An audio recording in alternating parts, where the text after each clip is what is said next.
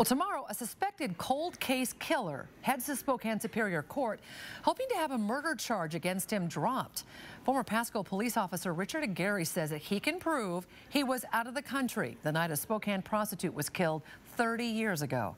KXY4's Jeff Humphrey working for you tonight with more on that big court date tomorrow. Jeff, what are the chances this murder charge will be dismissed? Well, Nadine, it depends on how much stock the judge puts into the accuracy of Aguirre's military records. That's because according to a performance report handed over by the Pentagon just last month, Aguirre was stationed in Korea at the time of the killing in question.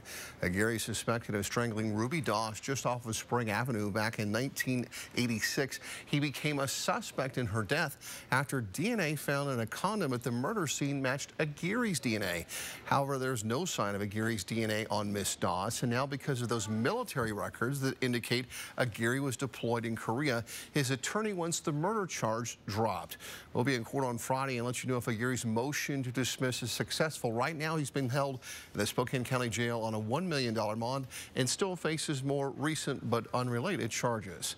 Jeff Humphrey, KXLY4.